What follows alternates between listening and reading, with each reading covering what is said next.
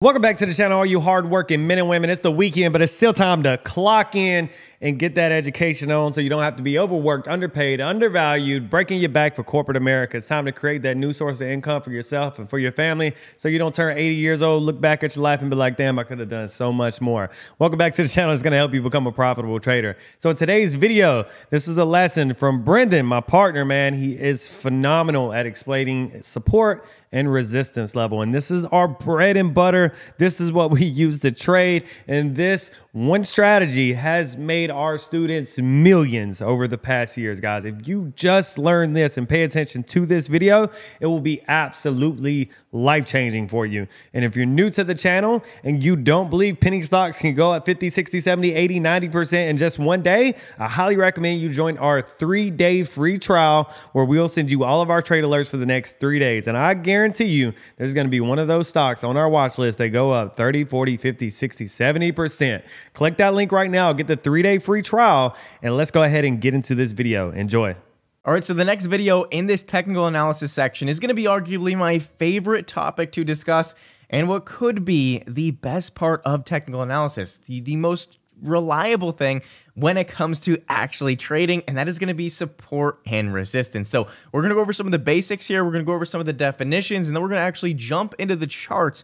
We're going to analyze some support and resistance levels on the charts, where to draw them, and how to use them when you're trading. This is going to be very, very, very important because what I'm teaching you throughout this entire technical analysis section ultimately is going to be price action trading. So you can use indicators. You can use all these fancy little indicators that are all averages and estimates and this and that. Or you can trade with both, which is the best. Or you can trade with price action, which is actually studying price. Where does price go? Where is price bounced off of a lot of times that looks like a great level of support? Where has price reached a point where it's dropped back off of multiple times? Those are all important levels of analyzing price. This allows you to predict what is going to happen in the future with price before it actually happens, which is unlike indicators. The downfall of indicators is that they lag. So let's go over some of these support and resistance basics here. So support and resistance are two fundamental concepts in technical analysis. Understanding what these terms mean and their practical application is essential to correctly reading price charts. I'm going to go out on a limb, and it's a very small limb here, and say that there's not one professional trader out there, technical analysis trader at that, we'll add that stipulation in there, that does not use support and resistance levels. That is almost a guarantee. That is how important it is. If you want to trade TA, if you want to learn how to read charts, you better know how to identify support and resistance levels, how to use them, and, in addition to what types of trading you're doing, right? Because support and resistance levels are important, but you have to use them correctly on different time frames depending on what types of trades you're actually doing, right? Simple example is you can't be, trading a swing trade and setting up your support and resistance levels on the 1 minute time frame. We're going to go over why.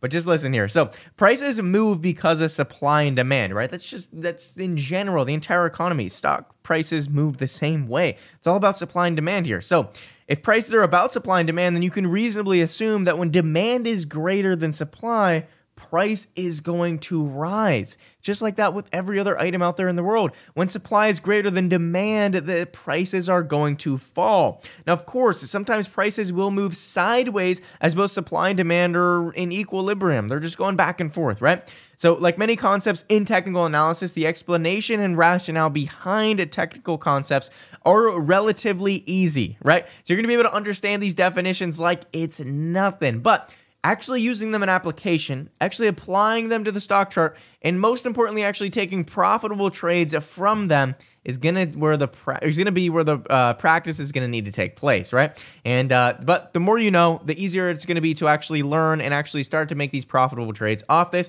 You got to start with the definitions in how to properly use them, right? So taking a look here. What is support? So I'm going to go over the definitions here, and then I want to jump into the charts and actually apply them, which is going to be the most valuable part of this video and arguably the entire section.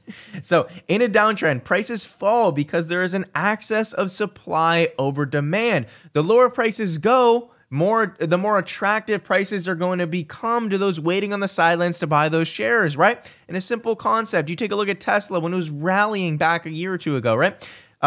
People were waiting. They're like, I'm not buying those Tesla shares while it's absolutely skyrocketing. I'm going to wait on the sidelines. They're waiting for an important area of support. Price is going to fall off. And then all of a sudden, price is going to reach this level where it is just going to bounce off a certain level there. That is an entry where a lot of investors at the same time are like, hey, I'm looking to get into this around this level. And you see it bouncing off that level. It is sitting on a support level, right? And so it's some level of the demand here that's going to be, I'm going backwards, but at some level demand here that would have been slowly increasing will rise to the level where it matches that supply.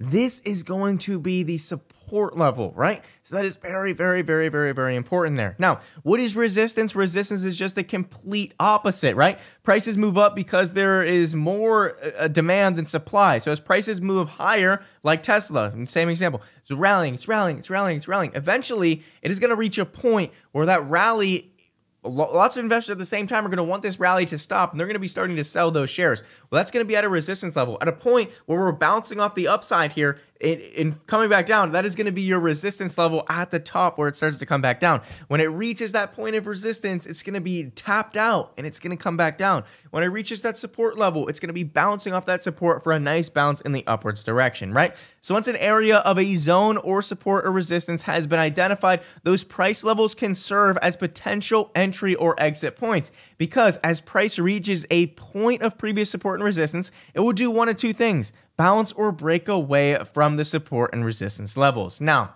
how do you identify these important levels? And that is done best by looking at the chart. So we're going to use Apple as our example here. Now, I want this to note that I haven't traded Apple in a long time. Therefore, every line that I have drawn on this chart was literally drawn months ago, and yet they are still very, very effective. So what we talked about time frames. You know the difference between different time frames, when to use them, all that good stuff. But what is the best time frame to draw your support and resistance levels on? It is going to be the daily chart. The daily chart is the best chart to draw those levels on because it is the most reliable. It's really higher time frames, right? So nothing really less than the 1 hour chart are you really going to be wanting to draw those support and resistance levels for a day trade, week trade, multi-day or week trade. Swing. So the daily chart is where I always start though. So I'm going to start you guys here. Start with the daily chart and draw those support and resistance levels. So all you really do in simple layman terms, you just back out and you just look at levels where price has hit multiple times before. So, and you can even jump out to the weekly chart. The higher the time frame, the better. So we'll do that here. We'll jump out to the weekly chart here. So we jump out to the weekly chart. We can see, let's take a look because this is where it's going to get really clear for us here. So scrolling over, jumping over to the weekly chart here. Okay, here we go. We can see here are levels where price has hit multiple times. So it's going to be, and some people include wicks, some people don't. I do both, right? So like I see, this is where it was a huge uptrend for Apple. Then it stopped.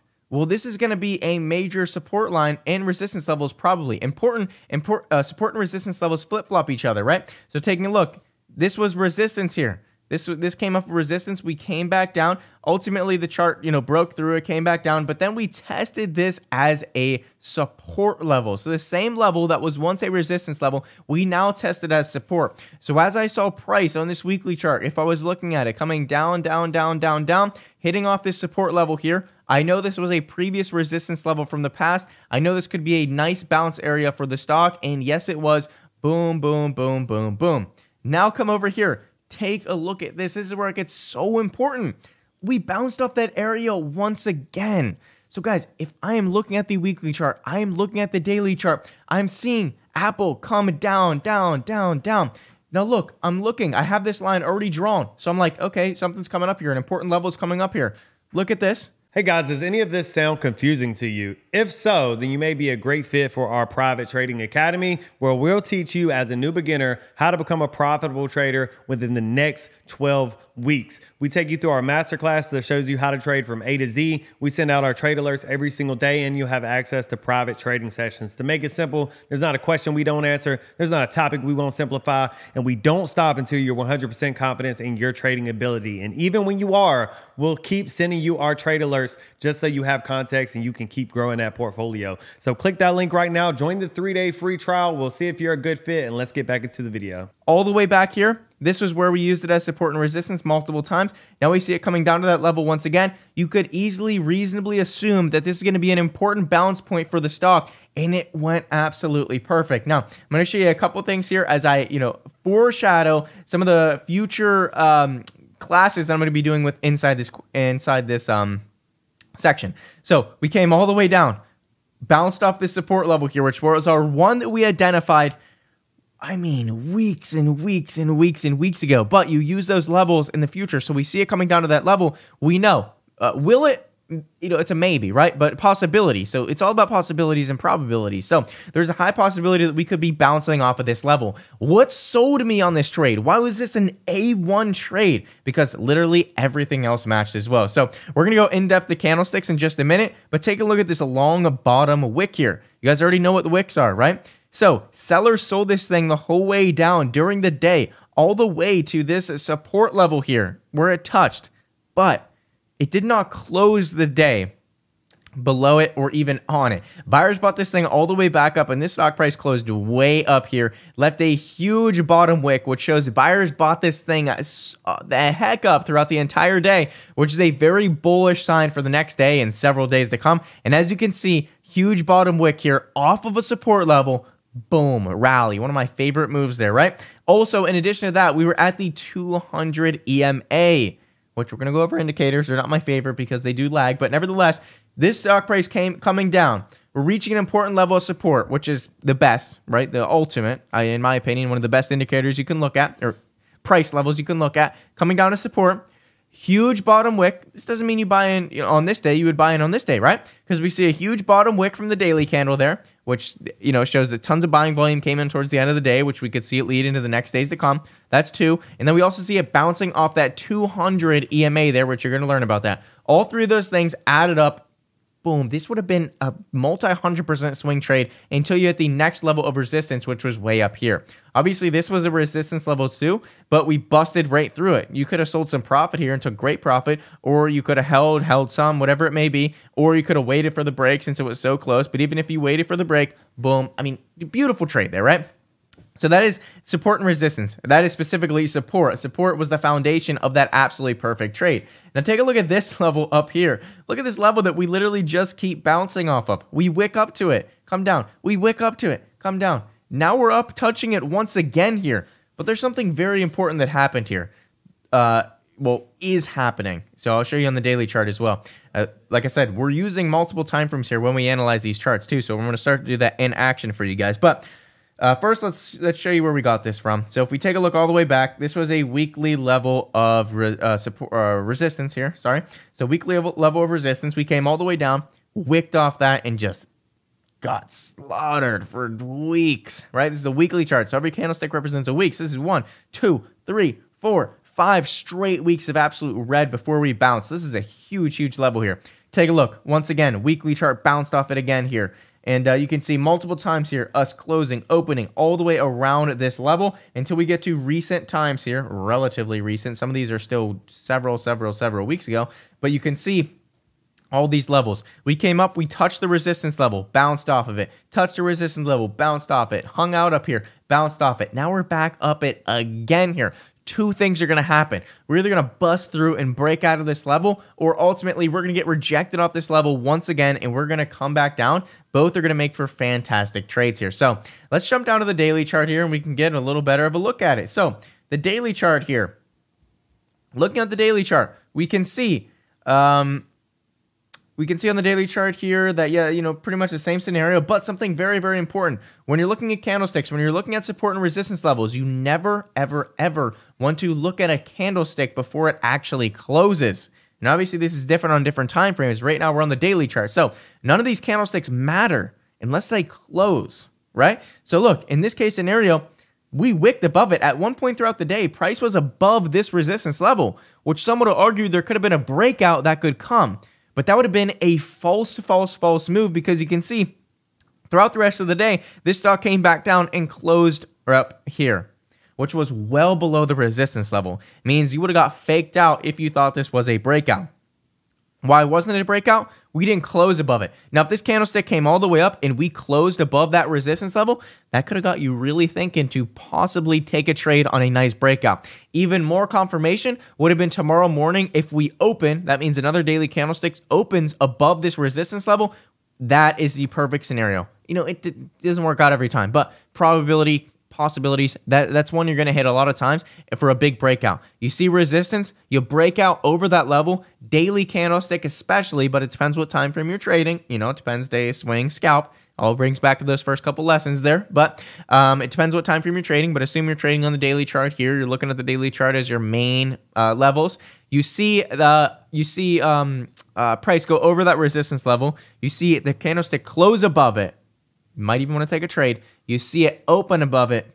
Bang, bang, bang. That's high probability that is going to have at least 1 to 2 to 3 green days, right? It's going to be possibly a very good breakout trade.